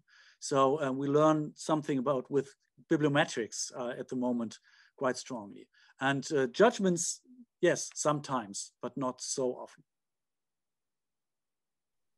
One similarity once more. I heard in my lecture from the first year that the book of Hugo Grotius, De Jure Belli Ac was given out from the University Library of Tartu in the 17th century 18 times. And this is the same method to So, Merike. I'm really curious now that if you have been telling the same to your students in Germany, what have been the reactions and the results? Have the students start making better historical overviews of their dissertations, or have they now become completely scared and completely left or skipping all the historical part? So what can you comment about that? Usually I do not read all these PhDs. We have about, every year my faculty has between 70 and 100 PhDs finished. So I do not know what they all did. But the discussions after my lecture always have these two parts. There was, especially, for example, in Völkerrecht, in public law, people's law, what is it? International law. International law. In international law, it is very common to tell these huge stories. Grotius, De Wattel, what they all were about. To tell these stories about 400 years, then this idea developed here and there. And then I give this introduction, and then they are frightened. It does not seem to be so easy. So this is the one reaction. Then I say, okay, tell me why Grotius is so important, or why do you have to use De Wattel? Because everyone uses De Wattel, or is he the important author? So you have to ask more precise which was the one who's. You have to give me reasons for what you do. So then they say, okay, this I would have never. Perhaps it would be better never to have in contact with Mr. Haferkamp. He's too complicated. So this is a problem. On the other hand, what many of them really find interesting is this thinking about judges. And especially if they find out that constitutional law at the moment switches in a way. So many of very important German constitutional lawyers, Oliver Lepsius, Matthias Jestedt, Christoph Schönberger, quite prominent names. They work historically and they think about the judges, and they make one project after another to understand what the Bundesverfassungsgericht did by knowing something more about the judges. So their interpretation of the Constitution is based on knowledge about the judges. So they find out that there is at least one field in German law where law changes with an historical thinking method. And this starts to begin, at least in private law also. The Bundesgerichtshof is, there are some projects which historize the Bundesgerichtshof and which helps us more to understand these decisions and then to criticize these decisions, because we know much more about the ideas which were behind these decisions. So this is one part, I think, which they find interesting. And this part, Hannes also said, this part of these hidden books is, they always say it's a scandal. Why didn't we know these books? Yes, so some things are intensively discussed after.